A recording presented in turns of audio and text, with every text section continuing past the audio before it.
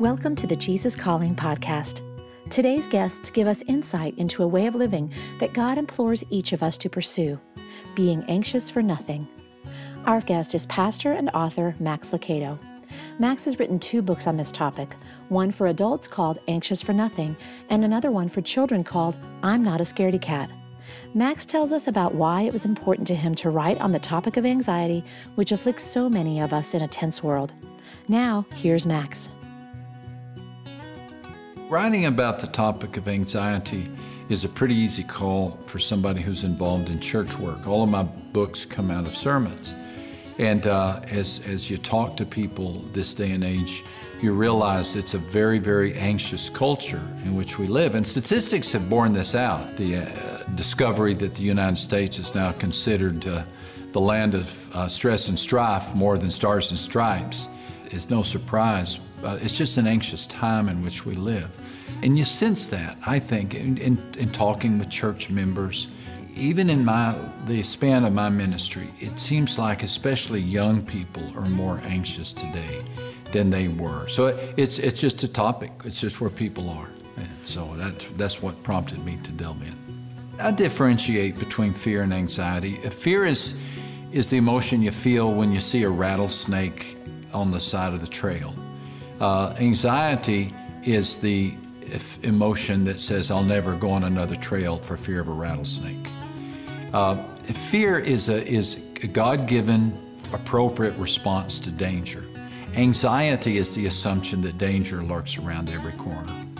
And so I think fear has an important place in our world. It keeps us safe. Anxiety, especially the perpetual sense of anxiety, can be crippling and it can paralyze us, and that's why it must be dealt with. One psychologist says that, Philip Zimbardo says that the average high school student today feels the same amount of fear as a psychiatric patient of the 1950s. And so there is a level of anxiety. And we touched on the reason for that. One reason is we are in a fast-changing society. The world is changing. We move fast, whereas our grandparents and great-grandparents moved at one pace. We move at a pace they can only imagine. You know, a century and a half ago, you could only go as far as your horse could take you or your camel could take you. Now you can travel as far as you want into the night. It's just an amazing pace in which we live. So we try to cram more and more into it. I think that Paul's solution for anxiety is the same, even though the manifestations of anxiety are different. You know, you could make a case and say, well, Paul was writing in prison. He had a level of anxiety that none of us will ever have to face. Yet at the same time, the Apostle Paul wasn't barraged by news feeds and didn't live in a generation that saw more transition and change in it in 30 years than in the last 300 combined. And so both situations are different. The 2 situations are different. But his solution of trusting the sovereignty of God, taking your concerns to God to prayer, managing your thoughts, all of these are transcultural, and they are practical in whatever situation a person might find themselves. Max looks at anxiousness as a problem that we can be prone to at any age. He talks about the special challenges for young people and addresses this in his new book for kids called I'm Not A Scaredy-Cat. Every technology comes with its blessings and its burdens. The burdens is it creates this pace, this sense of got to do more, got to go faster, got to get more accomplished. And I think that's especially impacted our young people. Now, how do you deal with it? Is the same way that the Apostle Paul had to deal with it. What did he do? Well, he celebrated the sovereignty of the Lord. He went quickly to the Lord with his concerns and fears. He focused on gratitude, what he had more than what he didn't have. And he was careful to pick what he pondered. He managed what he thought about. So some of these principles, though written in a culture entirely different than ours, are amazingly appropriate and practical today. Writing the story was a lot of fun. And the way we approached it was we envisioned this cat who really is a scaredy-cat, even though he says he's not one. And he's scared, he's frightened of the most innocent things. Even the sprinkles on a donut he's afraid of. But how does he deal with his fears? He deals with his fear by saying a prayer. And that's what we're hoping to help children, to help them learn to deal with their fears early on not by pretending that they're not afraid or that they're not a scaredy-cat, but by taking those fears to God in prayer. Max goes on to talk about the scripture that his new book, Anxious for Nothing, is based upon, which specifically addresses how we can conquer anxiety. He breaks it down into 4 simple principles that we can all apply to our lives daily when facing anxious moments. The book is built around the Philippians 4 passage on anxiety. And that passage has 4 big ideas for dealing with anxiety. First, rejoice in the Lord always. So I call that celebrate. Celebrate God. Celebrate God's goodness. Celebrate His sovereignty. Make a big deal out of God. And then the apostle says, be anxious for nothing, but in everything by prayer and supplication, let your requests be made known to God with thanksgiving. So the second thing we do is we ask God for help. We ask God for help. The second that anxiety enters your heart is the second that you give it to God. You don't tolerate it or indulge it for a minute. And then you leave it with God. You leave it with Him. You don't for a second think that He's calling on you to fix it. You resign as ruler of the universe and you let Him take over. I think that is part of what Paul meant when he said, with thanksgiving.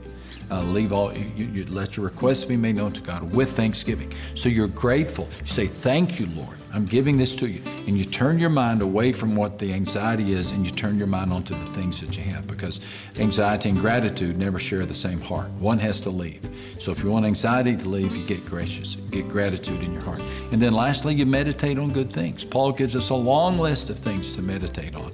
And none of those are negative things. All of them are positive, good, encouraging things. And so you pick what you ponder, you think about what you think about, you practice thought management.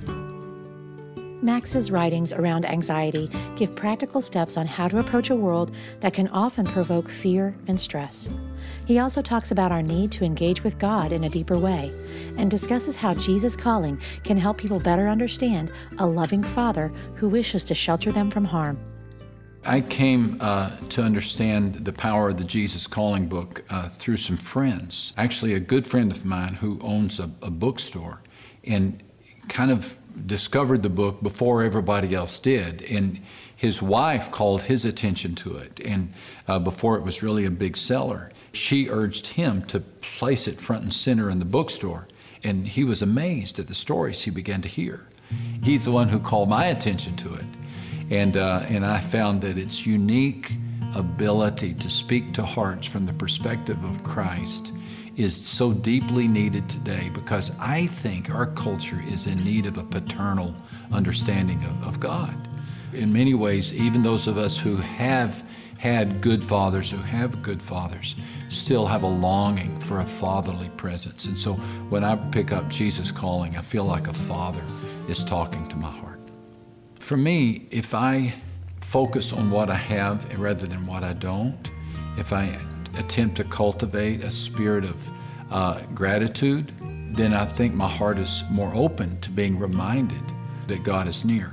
My challenge is I can get on a spiral of assuming something bad is going to happen quicker than quicksand.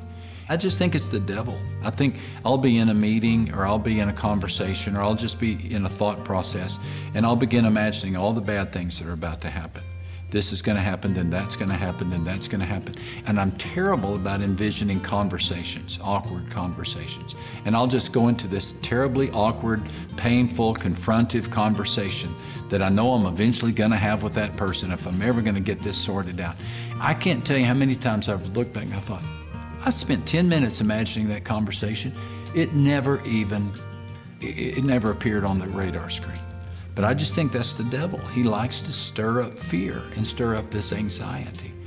And so I counter that by practicing what I wrote about, and that's celebrating God's sovereignty, ask the Lord for help, leave the problem with Him, and change my mindset, meditate on something good. To find out more about Max's new books, Anxious for Nothing and I'm Not A Scaredy-Cat, please visit maxlucado.com.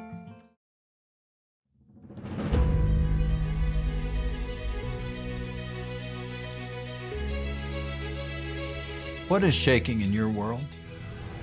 Possibly your future, your faith, your family, your finances. It's a shaky world out there. Could you use some unshakable hope? If so, you're not alone.